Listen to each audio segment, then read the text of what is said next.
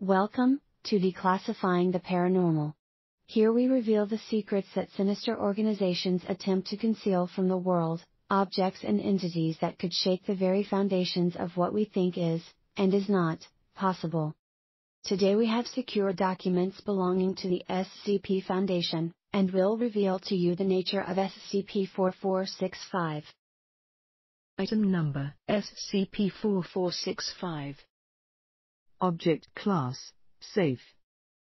Special Containment Procedures. SCP-4465 is to be kept in a secure containment locker.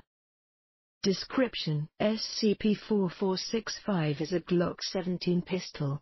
The exact properties of SCP-4465 are unknown. Testing has been scheduled for the following month. SCP-4465 was found in an apartment along with the body of Arnold Jabbar, who committed suicide through exsanguination from the wrists. 3 days before the discovery of his body, his college roommate, his mother, and his family dog had all suffered identical gunshot wounds, from the roof of the mouth to the back of the head, within 10 minutes of each other. Bullets matched those in SCP-4465's magazine. Arnold Jabbar was 3,000 kilometers away from the nearest victim. SCP-4465 test logs. Testing has been cancelled due to ethical concerns.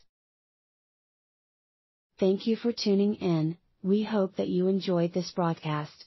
If you did, please subscribe, like and share it around.